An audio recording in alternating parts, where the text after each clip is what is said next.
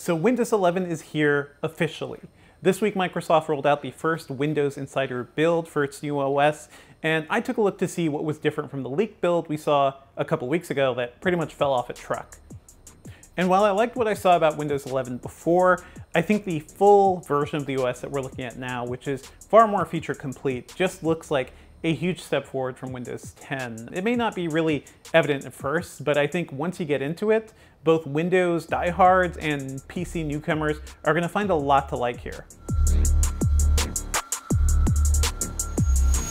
So the star of this new interface is pretty much what we saw in the leak. It's the new centered taskbar, which is filled entirely with icons. There's also the revamped start menu, which has app shortcuts at the top, some recommendations, and you can hit a button at the top right to see the full unfiltered start menu. And I think this is going to be the core workflow for a lot of people, and it's probably going to be controversial. You know, this is the biggest change Microsoft has made to the start menu in a long while. And don't forget that Windows 10 start menu itself was a bit of a concession from the Windows 8 start page, which everybody hated. Nobody liked that. So this one does away with live tiles, a feature that I don't think many people actually used, so I'm happy to see them gone. I'm happy to see Microsoft kind of streamline things a bit. And, you know, I feel the same way as I did when we saw the build leak. I typically don't go fishing around my start menu very much. I normally hit the Windows key, do a search, and load up some apps. So having just a bunch of shortcuts right at the top of the start menu, I think is just much more functional and modern. As I start to dive deeper into this Windows 11 preview, you know, it just really struck me how incomplete that early build was. Even the notifications tray here, which you hit by hitting that button in the lower right-hand corner of the taskbar, that is fundamentally different than the way it was in Windows 10. Now when you hit that icon, you see your notifications at the top right, and they're very clean and neatly organized, and you see, you know, the calendar right below that. And if you want to see those system shortcuts, the things that let you turn Wi-Fi on and off or change Bluetooth settings, those are now in the system menu, which pops up when you hit either your Wi-Fi or networking button in the bottom right, or the volume icon, or your battery if you're on a laptop. So those are all now just like in a nice little menu that pops right up and gives you all those settings right there.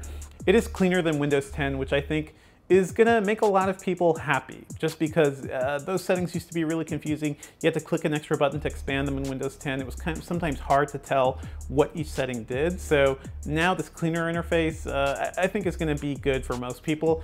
You certainly get fewer settings here in this short system menu, but you know, I don't really mind it too much.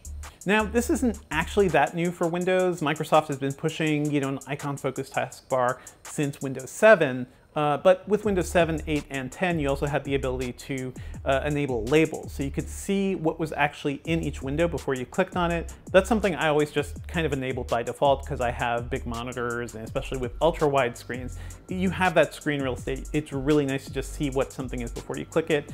That is just not an option at all in Windows 10, and I think I can see why. Microsoft is definitely going for a cleaner interface here.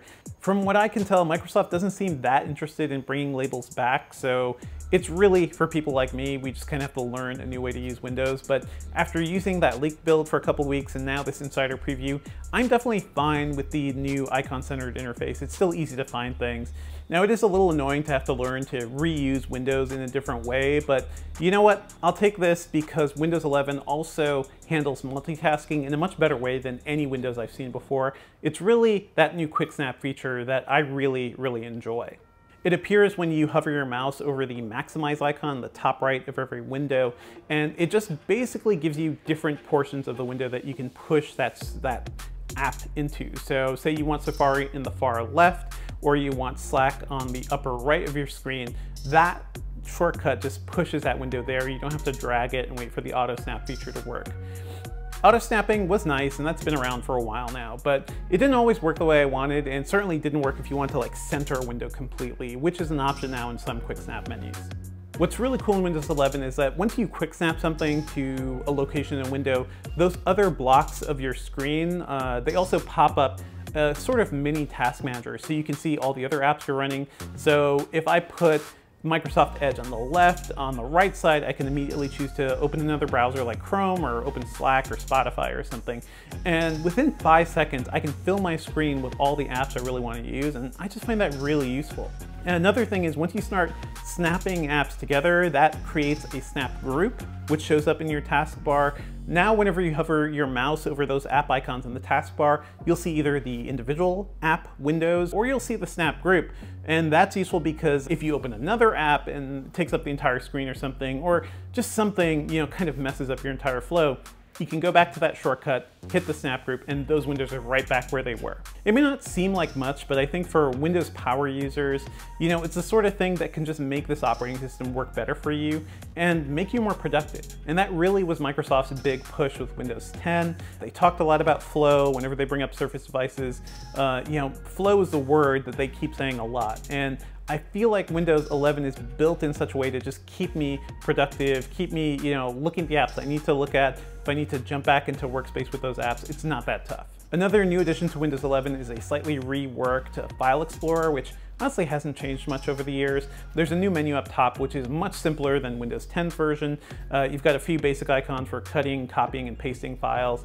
It's cleaner than before, certainly. It certainly looks nicer than the ribbon, but I do think it's a little confusing at first. There's one button for renaming files that I just didn't know what it did until I actually highlighted a file. And I will say right now in Windows 11, it's still super buggy. Sometimes I boot into Windows 11 and the old File Explorer appears, so I'm not sure what's happening there. I chalk it up to a preview bug. And another thing I think a lot of people will notice is the new Settings app, which is more unified than it was in Windows 10. Now it all is just cleanly on a single screen. There's navigation on the left. There's all your system, setting options on the right, and you can drill down as you need to. That is actually pretty close to the way it worked in Windows 10, but in Windows 10, when you first hit settings, you're presented with a wall of icons, and things to click through. It seemed less clean. It seemed a little more confusing. I think Windows 11 just refines that quite a bit. And if you're looking for a specific setting, you can also search for it in the search bar there, or the search bar throughout the OS too, even the one in the start menu. As for other changes in this preview, there's a redesigned Microsoft Store app, which now also has navigation along the left side rather than the top. To me, that's just a little easier to use. It's cleaner. That whole top hand navigation, that is kind of a remnant from the old Metro interface in Windows 8. So yeah, good to be rid of that completely. There's also the new reworked Xbox app, which we saw before in that leaked build.